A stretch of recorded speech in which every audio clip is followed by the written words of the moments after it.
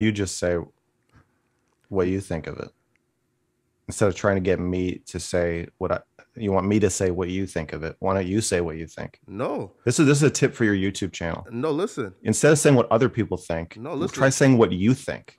No, it's not a question. It's a statement. You're trying to say I'm that was asking rape. you, So no, from no, your point of view, is that rape?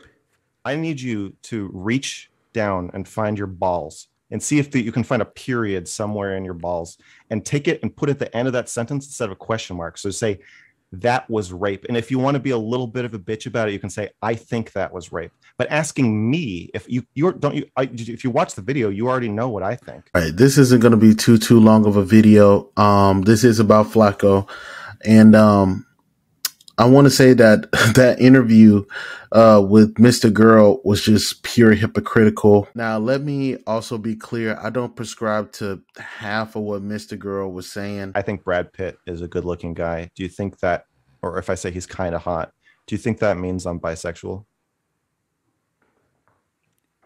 Again, if you are attracted to like Brad Pitt, then you're a bisexual. Yeah, but I didn't say I'm attracted to kids. I said in this movie, when they were wearing makeup and twerking, they were kind of hot and it was uncomfortable. Don't you think the only reason that's an interesting thing to say is if you're not a pedophile? Especially when he would. This isn't even a defense in what he was saying, but even as a podcaster and an interviewer, I think that is much better when we um, take the time out to understand when we are pushing the boundaries on a conversation. When we are trying to trap somebody within a conversation and get them to either expose themselves or whatever the case may be. There's a video that people give you a bunch of flack for, right?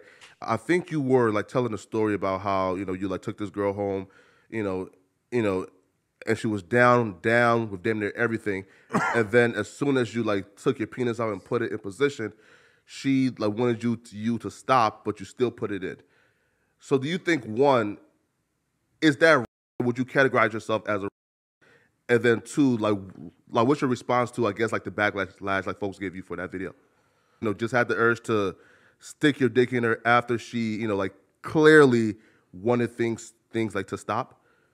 And I also think that especially urban media, which I see no jumper, it doesn't matter that's owned by a white guy, it's still urban media outlet.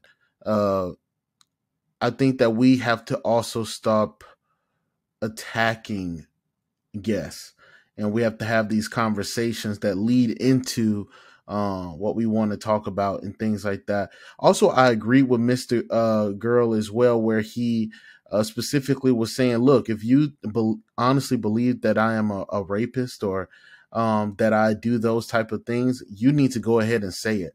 And if you can't hold back your grotesque or emotions in order to have a conversation, then personally, I don't think Adam should have had him in that conversation. Why don't you just say what you think of it instead of trying to get me to say you want me to say what you think of it? Why don't you say what you think? No, If a bitch about it, you can say I think that was rape. But asking me if you're don't you if you watch the video, you already know what I think. Because I understand why he's offended, because the video is about how consent is a nuanced thing and how there are these fringe cases like the one that he's discussing, and you seem kind of dead set on going with the most basic explanation, right? no.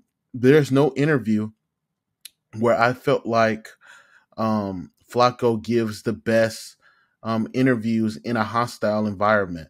I think that he's just as hot headed as Mr. Girl is. But we are here for the hypocrisy, right? We're here to talk about what makes Flacco a little bit hypocritical in this situation. There was a clip in this one where Mr. Girl says that you have to learn how to separate intentions from like thought process. So Your fucking head around this. So let me explain it to you. Thinking something and feeling something is not the same as doing it. And if you cannot separate thoughts from actions, you are not going to be able to have a conversation with me that gets off the ground at all, because you're so you're so like intent on distancing yourself from your own thoughts as if they're actions. I've And never two, thought you're about not, myself, yo. you can't tell, you honestly don't know the difference between a pedophile and a child molester. Basically, I think they were talking about a scene where in Cuties or something like that, where he thought, oh, well, those girls were hot, shaking their butt. Again, I don't prescribe to that, but I just found it crazy that Flacco thought that that was just like crazy nuance when this happened. Honestly, right? Crazy. Listen, right?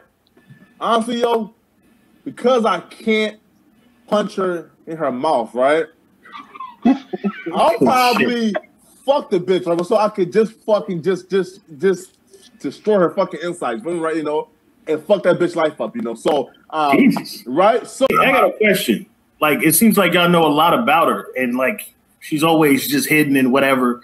Like, what is her fucking like? Who is she? What does she do? What, like, where's she at? that's right. Why is she so scary, bruh? We got this bitch on camera, right? But again, I'm not gonna be the one to put it out, right? Because again, bruh, that bitch love to call the police. You feel me, yo? Right?